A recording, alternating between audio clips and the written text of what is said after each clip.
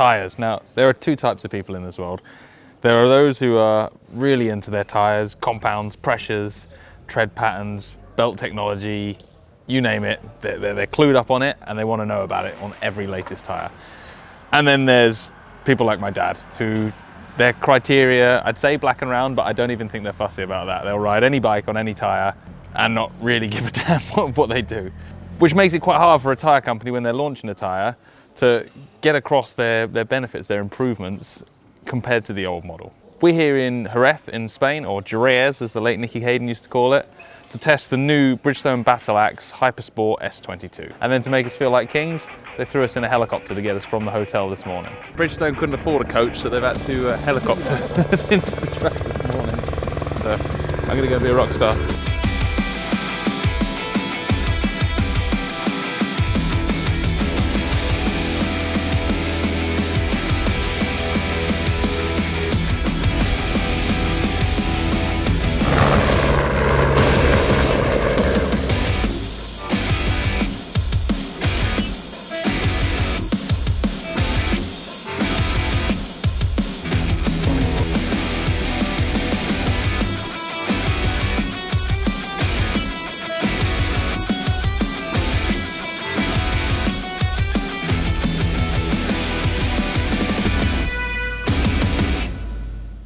This tyre is to replace the old S21, although they are going to sell those alongside. And it's not their full-on track tyre, it sits below the RS10 track tyre, it's their road sports tyre. Now the improvements Bridgestone wanted to make here were the improvements that actually matter for most of us when we're riding on the road. Better cold performance, so that moment when you ride out of the garage, get to the first turn out of your town, you're tipping into that first nice corner, that's where they're looking for the improvement. They're looking for the tyre to warm up quicker, but feel better and grip better when the tyre surface is cold. The next improvement they were looking for was to increase wet weather performance.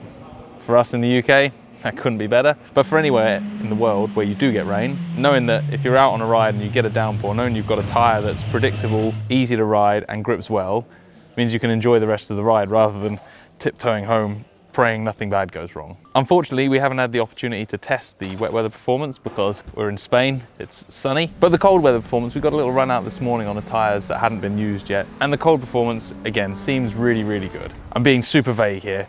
The problem is we haven't got 8 different tyres to test in the same conditions. We've got one set of tyres on one track. All we can comment on is, yes, they work well, no, they work badly. Thankfully, they work well.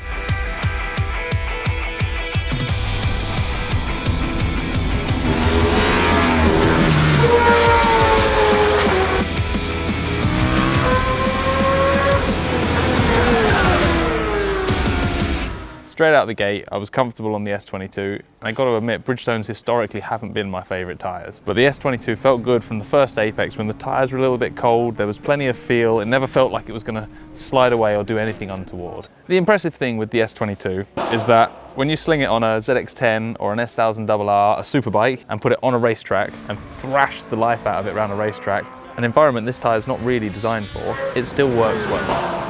The difference between it and a Supersports race tyre, or an RS10 or even a slick, is that on the edge of the tyre, you are being a little bit more ginger with the throttle and you're not burying the brake deep into the turn.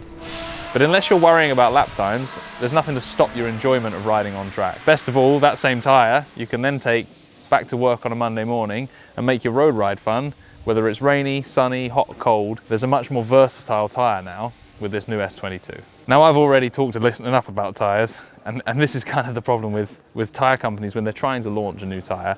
Without 8 other tyres to compare it to, there's very little to say why to buy the Bridgestone or another brand. And likewise, even when you've got those tyres, there's usually 2 or 3 that are in that same level of performance. So it's quite hard to split the difference between them. The most important thing to know is the S22 is a good high performance road tyre that gives you grip in the cold and in the wet. If you've got a set on your bike and they come as OE on many bikes, including the new ZX6, you're going to have a great time on them. And it's only when you're chasing lap times you're going to want to swap to something stickier. So what difference do tyres really make? On one hand, that's the bit that connects you and your bike to the road. That's what gives you the feel and the confidence to ride faster. And ultimately, that's the grip you're relying on when you're accelerating, braking and cornering. With that in mind, there are compound differences, there are construction differences, there's pressures you can run different. There is this whole mad world of tyre science. It's an art in itself. You know, MotoGP teams have tyre technicians whose job is to care about that stuff. In the real world, it matters a lot to some people. I'm gonna go out on a limb and say it's not gonna change your world if you change your tire pressure by 1 PSI.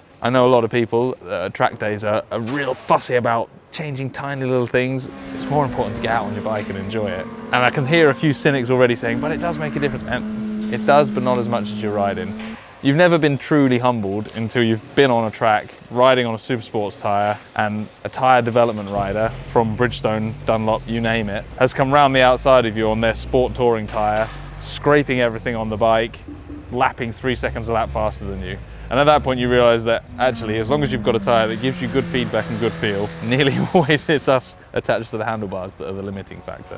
So I've already spoken about the fact that this is a road sports tyre. For all you track day heroes out there, what actually matters when you're riding on track? Is it lap times or is it having fun? I've been in this trap myself. I've always thought I've got to have the latest, stickiest tyres on my bike, super sport, soft compound, and then it kind of occurred to me that I go to a track to have fun on my bike. I'm not really fussed these days about trying to win races or do hot laps. And at that point, you can run a super sport tyre that will last you a day, if you're on 1,000, maybe half a day, or you can run a road sport tyre, a sports tyre like this S22, and you'll get 3 track days out of it. And yes, your lap times will be slower, but the feedback's good, the feeling's the same, you still get good lean angle. It's an interesting question. Chuck a comment below, let us know what you think. Would you happily take less grip for 3 more track days worth of life? Or is lap times and grip the be all and end all?